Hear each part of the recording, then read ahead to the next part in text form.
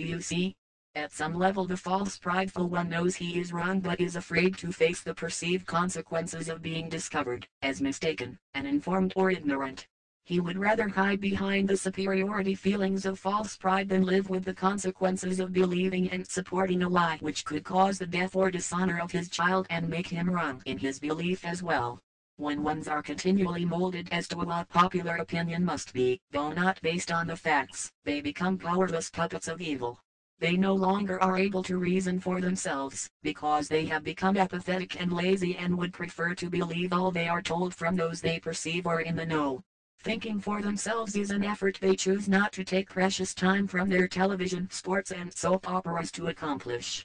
They watch their TV and take every opinion at face value by the human images presented to them who continually form and reinforce what their opinions must be. They adopt these opinions as their own, and will fight tooth and nail any who oppose their view. This control of their minds is known at deep soul level, and the soul is in agony from this deception. False pride can only be released when one is pried from his trance of believing and seeks to know the truth and no longer fears, because he feels helpless and powerless, the consequences of his personal responsibility, which knowing truth acknowledges and accepts. So, when you say to yourself or another, I am proud of this job well done, or I am proud of you for a job well done, are you hiding behind the lie of a false belief and self-righteous superiority? Or are you acknowledging honest pride of self-worth and accomplishment of a truly worthy deed or action? You each must learn to know the difference, otherwise you will continually perpetuate an illusion of truth and create for yourself the victimhood which you allow to manifest because of your own stubborn ignorance. Such is the case with the truth which our brother, Hatton, is bringing to you in the Phoenix Journals. Many can't believe that this much evil has permeated your world and exists now right before your very eyes. We are not asking you to blindly believe these truths about your circumstances set forth. We are waving a warning flag and asking you to read carefully and reason within yourselves with the gifts of reasoning intelligence given to you, with God within you, so that you can get off your couch potato assets and find the proof. You need to know the truth within you and then take back your God-given power and do something to change that which you find reprehensible and against God. We are simply presenting the facts to you as our service to God, for He promised that in the end/beginning time cycle, the word of truth would go forth to all who have ears to hear and eyes to see, and it is going forth. And if you are prideful and think yourself so intelligent, wise and all-knowing, all-believing that you could not be duped, because in your opinion space aliens don't exist and your government couldn't be involved in an evil conspiracy, or this, or that, then you are a fool and a tool for the Antichrist, and may our Father God/Adam have mercy upon you. It is best to truly understand that it is the nature of your illusion that most everyone is exposed to and wrapped within someone else's false illusion of truth. If you wisely learn and understand the logic behind the cosmic laws of balance given of God and the creation, you will unwrap these false illusions and claim your true God power and connection. So too will you each learn to reason out of the truth within you, and as ye ask for the truth and wisdom of God and creation to be given you in all circumstances set before you, so shall you receive and claim the proof and the understanding, as true knowledge within you, and not, as belief in what is the opinion of another. 2. Avarice. Avarice is basically another term for greed, defined as selfish and grasping desire for possession, especially of wealth. Avarice, covetousness. Now one who is greedy or filled with avarice is then possessed with feelings of excessive eagerness for acquisition or gain of some form of material object or wealth.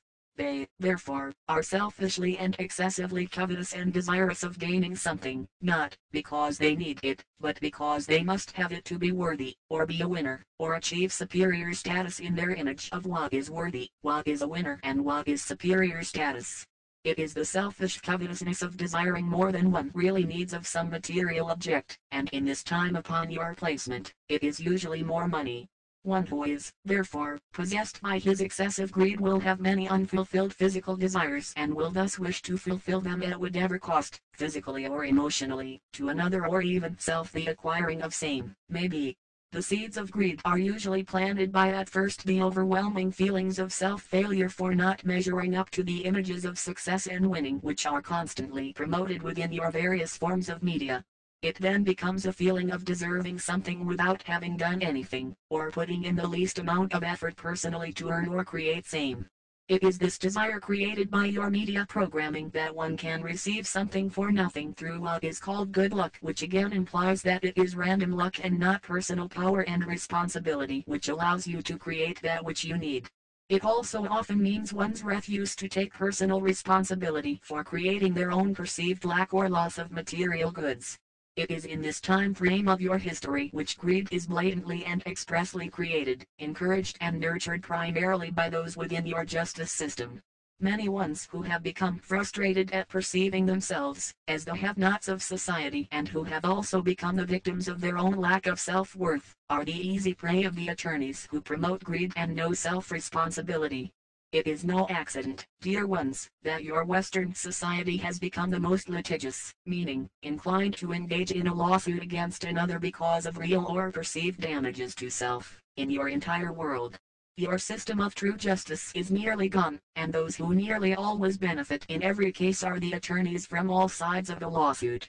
It is through this now created system of injustice that lying, cheating and stealing from others is par for the course and expected behavior for ones who wish to win, even if it involves the total financial and physical ruin of the ones being sued. How do you know what your true intent is when you consider suing another? You will first need to recognize what is your true motivation in your desire to sue. Have you truly been, whether it be unintentional or intentional, damaged? Have you recognized that you too have participated in the creation of this experience? You must confer with self and God within to determine why you chose the experiences and what must be accomplished or learned by you in making your decision to enter litigation with another. If you know that another has wronged you because of their own greed and selfish disregard for your feelings or property, then you, upon conferring with God within, may decide to restore to balance the wrong committed willfully against you. With the true integrity of your intent firmly established within, then God will assist to bring you the justice which you deserve and have earned. Do you need to lie to assist God? Not at all. If you have truly been intentionally wronged, the facts will stand on their own merit of the evil perpetrated against you. There are still a handful of attorneys who truly desire to serve their brothers and intelligently utilize the system to bring justice, when they know it is merited. You must trust God to bring you the assistance which you need to bring the balance of justice which you have earned. Sadly enough, on the other side of the coin there are actually many ones who find themselves truly the innocent victims of being sued, will discover that, even though they know they have been willfully wronged and falsely accused, it is cheaper both financially and emotionally to settle with the accuser, than fight for the justice they deserve. They, the lawyers and judges trained and controlled through your ABA, American Bar Association, have created these tidy little shortcuts for you, friends. They call it a business decision to allow the least amount of loss to the accused. Well, of course the attorneys on both sides are paid in full. The one wrongfully suing wins, and the wronged one pays, one way or another. It is set up this way. It saves time for the attorney, he gets a tidy sum and he saves his client money. Right? Wrong. The accused finds himself guilty of something he is not, and his only other choice is financial and emotional devastation by continuing his case, which could go on for years and years and years. Integrity? Truth? We are sorry, dear ones, only winning, stealing, material assets at the expense of another, and striving to save self from excessive loss of such assets are the criterion of the litigation game, as set up by the Antichrist. Do you see, that it is this idea that ones adopt, that they must be perceived as a winner in the eyes of your society, and they are encouraged to do so by whatever means at their disposal with total disregard for honesty, integrity and personal responsibility.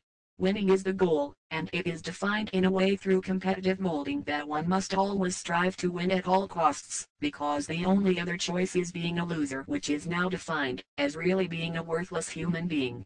Dear ones, in God's kingdom, there exist only winners, as each contains a fragment of the divine perfection of God Creator/creation. Remember, you are not in competition with any other fragment, for each has unique and individual abilities and talents given of our Father. None is more or less in reflection of importance unto God/Eden. Each has unique creative potential for expanding the awareness and beauty of the constant enfoldment of God and the creation. You must recognize that, when you feel competitive against another, that which is behind the illusion of competition is that you fear being unworthy in comparison to the abilities of another.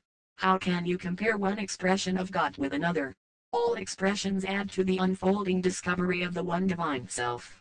We would now like to discuss an activity which you once called gambling. Gambling, as defined in your dictionary. 1. To risk or bet something of value on the outcome of a game of chance, etc. 2. To take a risk to obtain a result.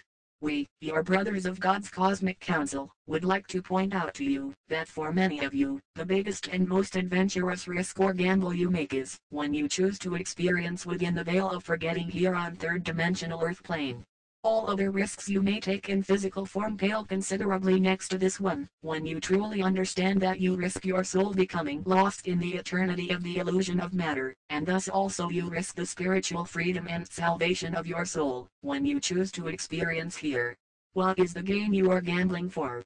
The challenge of the opportunity through manifested experience to conquer and rise above the illusion you have created of what is God and what is anti-God or adversary to gain true unlimited God power and wisdom.